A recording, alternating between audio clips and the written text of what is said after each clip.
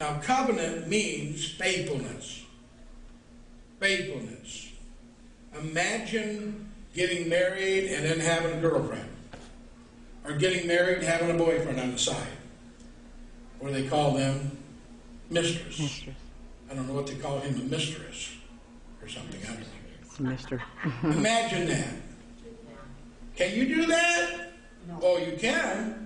I know a lot of people that have, but it's not faithfulness. Are you hearing me? Amen. If they're not faithful to the one that they took the vow to and married and put the ring on their finger, if they're not faithful, they're not walking in covenant, the covenant that they did when they stood in that platform and said, I do. I think marriage should take about 3 days. Married people. Not that 10-minute, 15-minute. You go too long, everybody gets bored and wants to leave anyway. But nevertheless, yeah, it takes 3 days to get married in Israel. Did you know that? Mm-hmm. Oh, yeah. 3 days of celebration. They dance. They all get together. I've been there. I've seen it. They get the big old, and they dance, and there's rings of people. And they're all dancing around to the music, and they're celebrating, and they're throw the glass down and break it with your foot. And they then at the end of that, they at the honeymoon, they all come back and they look up, and there's a sheet hanging over the railing. And if that sheet has blood on it, they all go, yes! She was pure. She waited.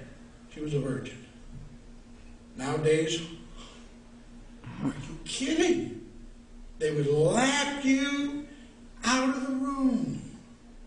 What do you mean? It's just completely gone downhill because they don't understand covenant. Once we understand covenant, now let me say this. Whatever you did in the past, you're clean. Whatever you did in the past, it's clean by the blood of Jesus Christ. Confess your sins one to another that you might be healed. Amen?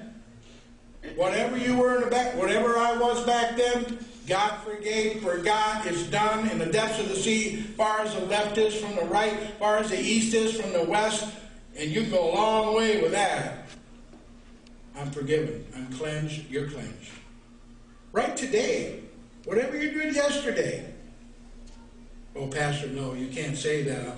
You'll make them go sin. No, that's up to you. Don't do that. We all do anyway. But if you confess your sin that you did yesterday, you are clean today by the blood of Jesus Christ. How many believe that? Amen. Amen. That's why there's no condemnation to those who are in Christ Jesus. What's condemnation? Condemnation is when you condemn a man to hell or condemn a man to death. That's condemnation. You condemn them. But it doesn't mean that the judge can't judge them. And the judge says, you're wrong.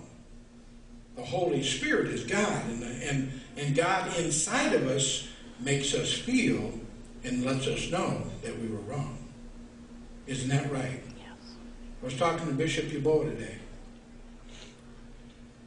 talking about how the pressure is on right now, demonic pressure on the church. Jesus said, because you've kept the word of my patience, I shall keep you from the great hour of temptation. Say temptation. Temptation. That shall come upon the whole world. You mean it's going to be worse than it was? Oh, yeah. Why is that? Because Satan knows he only has a short time. So if you feel the devil buffeting you and tempting you, and you're going, why am I thinking these things? Why am I even, I wrote down something today. Your body is innocent. It's innocent of sin. You cannot blame your body for sin, not one time. Did you know that? Your body does not know anything unless you tell it to do it. Right. Don't blame the body. Because it's not the body that sins, it's the brain. The brain says to the hand, wave at everybody. And it does it. Isn't that true? Right. The brain says that's enough. Put your hand on your leg. The brain controls the whole body. You see, the head controls the body. So you can't blame the body for the sin. It's the brain, it's the thought, it's the spirit man that does it. But God will forgive, and God will cleanse, and God will renew. Every day His mercies are new. Take advantage of His mercies every day. Amen. Amen? Amen. You're not a sinner. You're a covenant child. You may fail. I may fail sometimes. I was watching a program where they were going through survivors, and they were going through this swampy area, and when they would step, they would break through, because it was kind of like a bunch of grass on top of the water in Florida, and every once in a while they'd break through and one leg would go down. Then they'd get on top and walk softly, and they'd walk, and all of a sudden, oh, there's another, there's alligators down there. They were scared, these tough guys too. Well, that's what happens in life. You're walking right along, you're thinking everything's fine. Me and Jesus got a good thing going. Boom, all of a sudden, man, there goes a leg right down in there. Oh, dude, now look at that. You get out and you shake it off and you start going again. We've all done it. How many have done it? How many have not done it? We need to pray for you. Amen? Because you ain't alive. So, covenant means faithfulness. The Hebrew word is berit. B-E-R-I-T, means treaty, compact, agreement between two parties. Now, if you study the Scripture, you'll see that God always entered into a covenant with someone and asked them to agree with Him. Okay? The sad part about this is, for some, is there are some that entered in but then left. The Bible said that day shall not come except there come a great falling away first. And then the man of sin is revealed, son of perdition. So there are some that have entered in, but they've left the covenant. They rejected the covenant. You can't do that. It's a free will thing, and there's no one ever going to go to heaven against their will. Are you hearing me? Mm-hmm. No one will ever be forced. You are going in the rapture, mister. That's all there is to it. I don't care what you do. You like it or not. No, no, no. He said, I'm coming back for those that are looking for my appearing. I'm coming back for those. Keep your head up, for your redemption draweth nigh. When you see these things, when you hear these things, know that the coming of the Son of Man is nigh. You can't know when Jesus is coming. Listen, I don't want to hear that again. All you got to do is read your Bible and find out that the signs are everywhere. Right. And we've been warned for how long? At least 120 years. We've been warned. Start about the 1800s, early 1900s. Right? Now, the first covenant, God was looking for a son. He wanted fellowship. He wanted someone on his own level. I know it sounds strange, but God's thoughts are a lot higher than my thoughts. His ways are higher than my. What has He got to fellowship with me for? Because you're created in His image and His likeness like no one else. Mm-hmm. Angels cannot call Him Father. Only we can.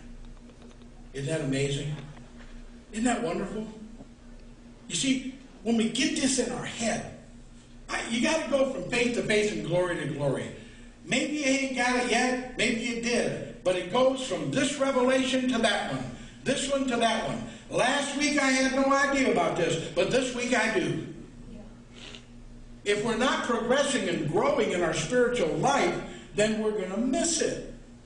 We have to progress. We have to grow and go from faith to faith to glory to glory. See? Number two, He was looking for a family. So He made Adam and Eve. I want more of those. I want a bunch of little guys running around look like me. Little G-O-D-S, like Jeff Johnson was talking about. that are in my image and in my likeness. I want a bunch of them. So he created a man and a woman so they could reproduce, replenish, subdue, have dominion, right? Number 3, he was looking for a body. When did he do that? When Jesus came. We became the body of Christ. You became the body of Christ. Listen, I don't know about you, but do you feel like you're getting a little bit of happiness and responsibility on your shoulders right now? You know, you are the body of Christ. When people come and see you and listen to you, your words, your actions, everything you do, where you go, what you do, what you watch on TV, they see the body of Christ. When they hear gossip, when they hear backbiting, when they hear name calling, when they hear nasty things coming out of your mouth and see you doing things you shouldn't, that's not a good testimony for the body of Christ. So we got to watch what we say and what we do, right? Because we're covenant kids. We're not like everybody else. Matter of fact, I'll show you in the Word that God said, that's my purpose. I don't want you to be like everybody else. Oh, you don't hate them, you love them. And you witness to them, but you don't have to act like them. You don't fit in the crowd no more. I don't. I can't fit in that crowd no more. So the third thing is what he was looking for. It was a body, and he got it. We are his body. Fourth, he was looking for a bride. Out of that body, he's looking for a bride. We are the bride of Christ.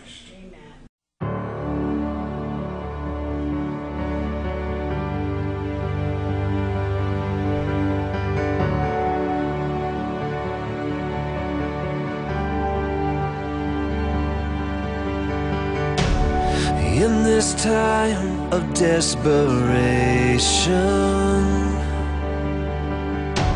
when all we know is doubt and fear, there is only one foundation. We believe, we believe. In this broken generation, when all is dark, you help us see. There is only one salvation. We believe, we believe, we believe in God the Father. We believe in Jesus Christ. We believe in the Holy Spirit, and He's given us new life. We believe in the crucifixion. We believe that He conquered death. We believe in the resurrection, and He's coming back again. We believe.